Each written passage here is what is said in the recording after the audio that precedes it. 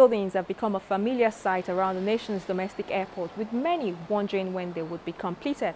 Well, 2 weeks ago, the Federal Airports Authority of Nigeria, FAAN, announced they had called off the lease for this project, a hotel and conference center, following the failure of the concessionaire Courtney Aviation Services Limited to complete it.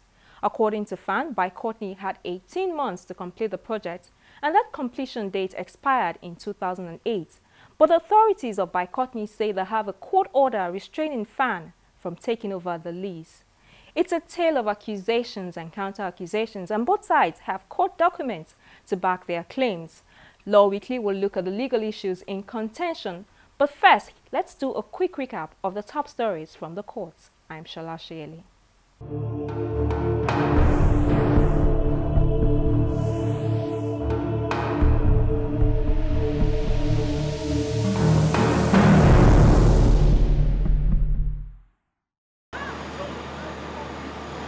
We start with the report that a federal high court in Lagos during the week stopped the Nigerian Bar Association (NBA) from collecting the newly introduced practicing fee for lawyers in the country.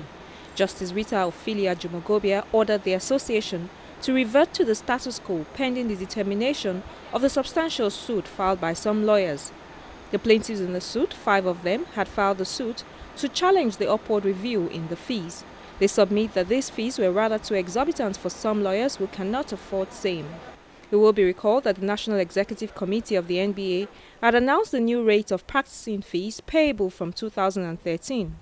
The rates generated ripples among lawyers who said it was a 250% increment compared to the fees paid in past years.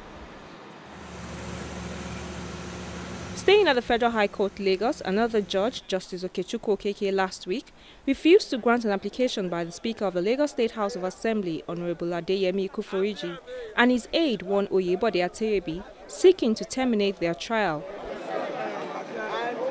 The judge in his ruling refrained from dismissing the 20-count money laundering charge on which the duo are being tried.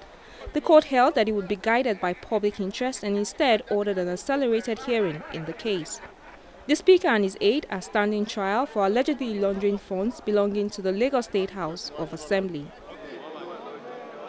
From Lagos, we move to Abuja, where the Federal High Court has vacated the warrant of arrest issued by the Senate against the sacked chairman of the Pension Reform Tax Team, Mr. Abdul Rashid Maina.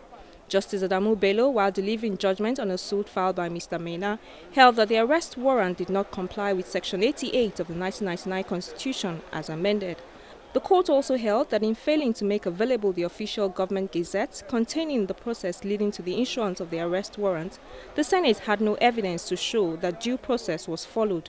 Justice Bello has therefore issued an order of perpetual injunction restraining the Senate and the Nigerian police from attempting to arrest Mr. Maina in relation to his failure to appear before the committee investigating the rot in the pension administration.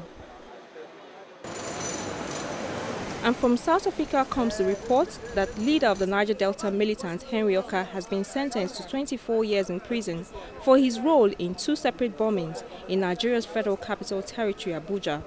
Judge Niels Classen, who handed out the sentence, held that the convict had not accepted responsibility for the crimes and had shown no remorse whatsoever. In reaching its decisions, the court noted that there were indeed compelling circumstances in support of mitigation of sentence, which includes the fact that Henry Oka, at 48, has no criminal record, has a family that depends on him, and that evidence has shown that he is influential enough to assist the Nigerian government in finding a solution to the problems in the Niger Delta. And we round off where we started. The Lagos High Court Ikeja has again granted permission to the chairman of Courtney Limited, Dr. Wale Babalaki, to travel to South Africa on medical grounds. In granting the second application, Justice Adeni Yonigbanjo ordered the Courtney boss to return to the country 72 hours before his next trial date. Dr. Wale Babalaki, his company Courtney Limited, one Alex Oko and 2 other firms, Stabilini Visione Limited and Renix Nigeria Limited, are facing charges of allegedly aiding convicted former Delta State Governor James Ibori to transfer 4.7 billion naira to Mauritius between May and December 2006. On the next adjourned date of May 7th, the court will rule on an application filed by Courtney seeking to dismiss the charges against it. If the application succeeds, it will have the effect of terminating the the trial. You see, life has just got easier. You stay connected to Channels TV, where news and innovations are shaping our world. Simply log on to channelstv.com to get the breaking news. Browse the homepage according to what matters to you. Tap on the extended coverage of business, sports, politics, lifestyle, infotech, entertainment, health, world news, and lots more. Click on the live link and see the news in real time. Do you want to watch the latest video of the day? It's just a click away.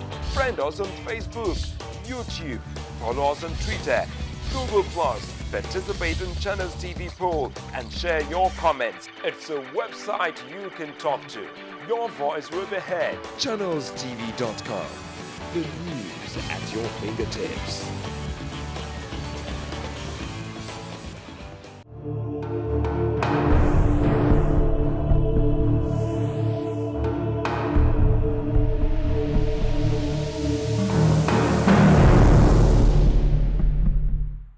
Welcome back. Now to the very contentious issue brewing between FAAN and Dr. Wale Babalakin's by Courtney Aviation Services Limited.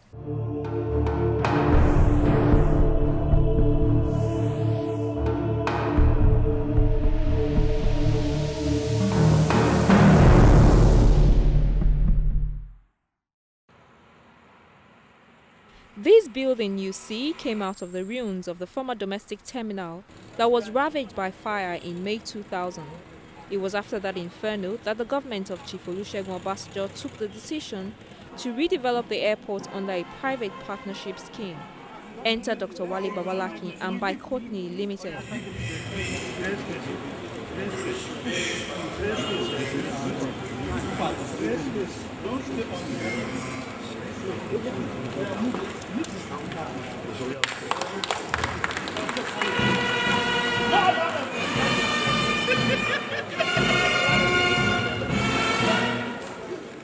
That commissioning was done in April 2007, and the Murtala Mohammed Airport 2 MMA2 in Lagos is the first build, operate and transfer project of its magnitude, which was completed successfully by a Nigerian company.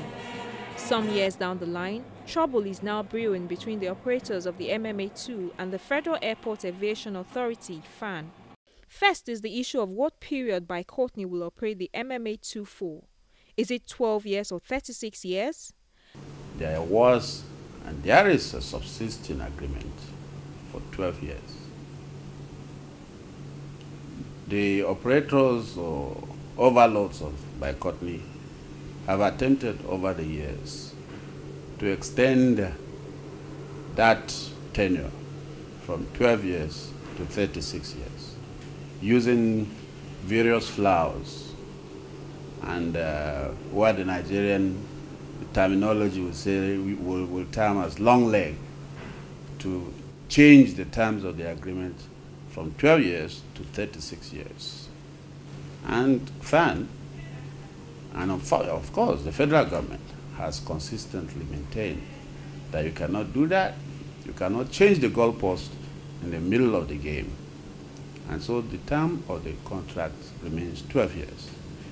Judgment of March 3, 2009 of the Federal High Court states clearly that the tenure is 36 years. It is not ambiguous. It is not open to debate. It has been subjected to a lot of personal views of those who have never known the law, seeking to interpret the law. The law has been interpreted by the courts. My personal views cannot override the court's views, and so nobody's personal views in Nigeria can override the court's views. We signed a deal that gave us exclusivity over all domestic traffic. We signed it. Everybody signed it. We've not been given exclusivity for 1 day. We signed a deal which said that any terminal for local traffic in Lagos will be by Courtney's. We did not rely on our agreements alone. We went to court, and the court so decided. We've gone beyond the stage of personal interpretation. We've gone beyond of views. All we need to do is obey the court order. The second issue in contention between both parties is the ownership of the remodeled General Aviation Terminal GAT in Lagos. There was an arbitral proceedings which stated clearly that the GAT belonged to Bycottney. There was a court ruling in March 2009, I think at page 36, which stated very clearly that GAT belongs to Bycottney. After this court ruling, Ojemai Holdings, the landlords to Arik Airlines, appealed. The appeal was dismissed. FAAN appealed. The appeal was dismissed. The unions appealed. The appeal was dismissed. Ojemai Holdings then went to the Supreme Court to restrain the court from handing over the place to Bycottney. It was dismissed by the Supreme Court. Now, by all processes, we should be in control of the GAT. It has been handed over to us by arbitration, handed over to us by courts, and has been certified by all the courts of the land. I did hear that FAAN mentioned at a stage that there's an appeal to the Supreme Court. I am not aware. What I'm aware of is that Ojemai Holdings did appeal to the Supreme Court and sought an order restraining the handover, which was dismissed by the court. The mere fact you have appealed on an issue does not constitute a stay of proceedings, does not constitute an injunction unless the court specifically grants you one. There is no injunction restraining us from taking over the GAT. When we heard that the GAT was being remodeled, we wrote to the institutions complaining about this, that it was a flagrant disregard of the code of law. We got no response. We went further and sought an injunction from the courts. It was granted to us. FAAN went to court on this matter. On the hearing of the issue on notice, FAAN's application to restrain our takeover from the GAT was dismissed. I think the GAT is what typifies the lawlessness of the situation. I will only quote, with your permission, from a judgment of the court on the issue of the GAT. If I have your permission, I will get the judgment.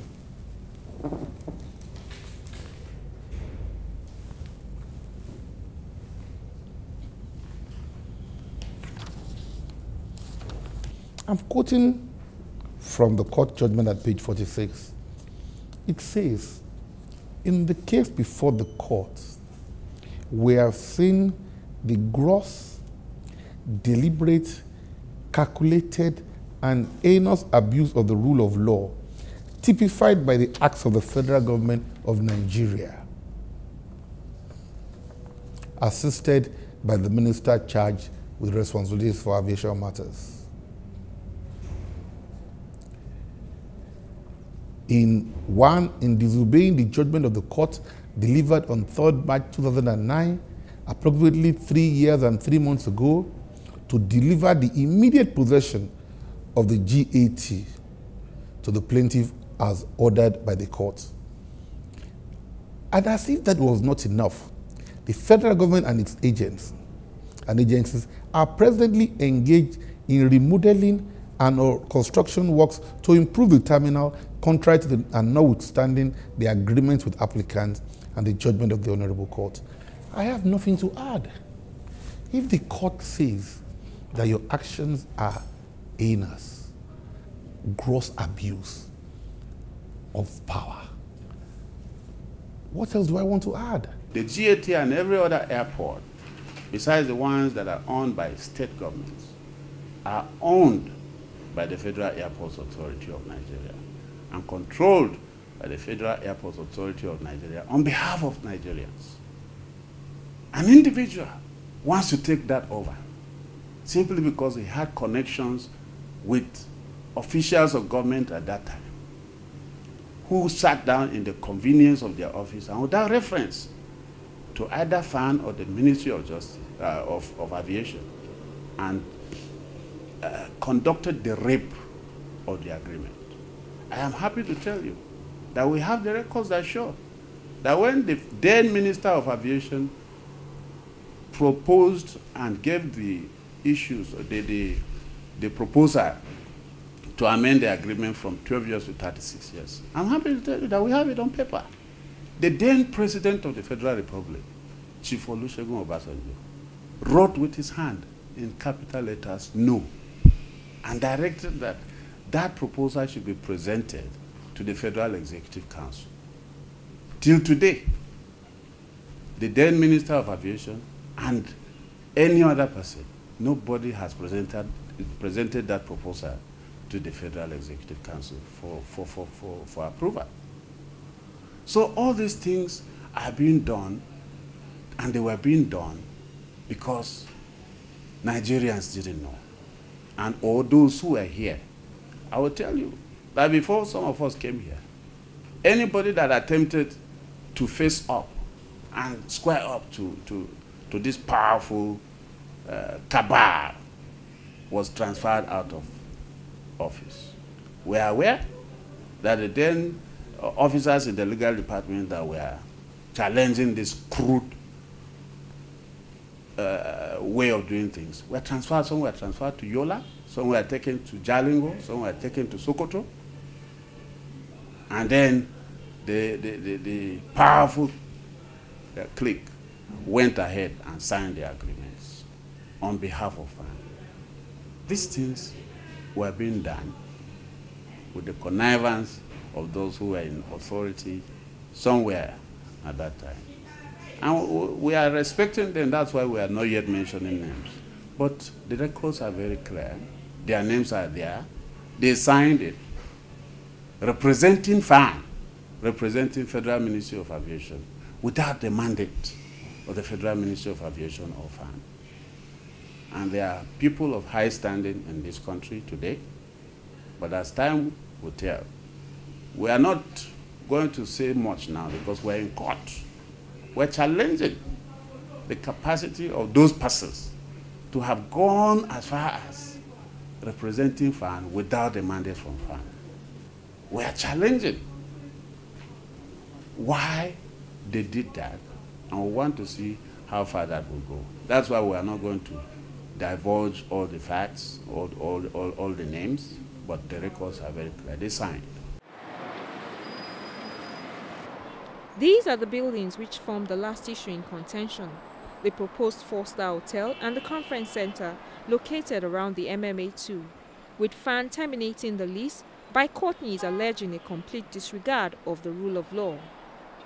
The lease agreement for the hotel and conference center has been terminated. In fact, it was terminated since last year or the year before last, with a valid notice of termination issued in line with the contents of the agreement. So there was, it was just in line, in tandem with the letter of the agreement. Why did you have to issue that press release again? Yeah, so that we take physical possession and ensure we're in control of our property, so that nobody continues to be misled. Nigerians, particularly the innocent readers of publications and newspapers particularly, will continue to be deceived by a gullible business mogul who believes in shortchanging the larger society just for his pecuniary interest. We do not intend to allow Nigerians to continue to wallow in ignorance. That was why we needed to inform the general public that these carcasses of structures that are very ugly will no longer stand and deface the airport environment of Nigeria. We were developing the project. We were following all rules and regulations. Certain condition precedents ought to be fulfilled, and we made application for their fulfillment. When we noticed that there was no response, we protected ourselves by going to court to seek an interim order pending arbitration. Now, the agreement clearly states that disputes should be referred to arbitration. So, as corporate citizens, as good citizens of Nigeria, we have referred the issue to arbitration, and we expect that all parties will participate in the arbitration and abide by its consequences. So when FAAN announces that it has terminated the project, we do not see it as a statement of heading boycotting. We see it as an assault against the federal government of Nigeria and one of its most important aspects, the judiciary. When there is a clear court order saying, I restrain you from taking any step until you resolve an arbitration, and you proceed to take a step, you proceed to make an announcement, you proceed to broadcast it even on channels, you've not offended boycotting. You've only ridiculed yourself before the whole world as an institution that is not prone to obedience of the law. Both sides are still in court over some of these issues. But who exactly does the law favor? This is one public interest case that the Nigerian judiciary needs to give an accelerated hearing and make definite pronouncements in the interest of both parties and the Nigerian citizens.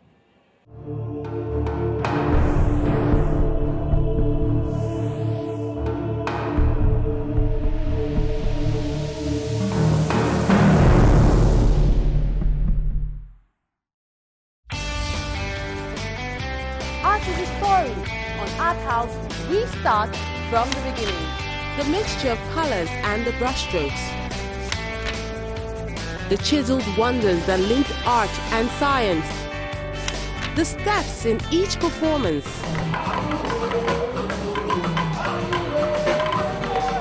The highs and the lows of emotion. The world of words, rhymes and rhythms. But this is not a political poem. It's a revolution. It's the evolution of a people refusing to suffer and smile no more. On every page, all the elements of a good read. Where else can you get it? Art House. Life is art.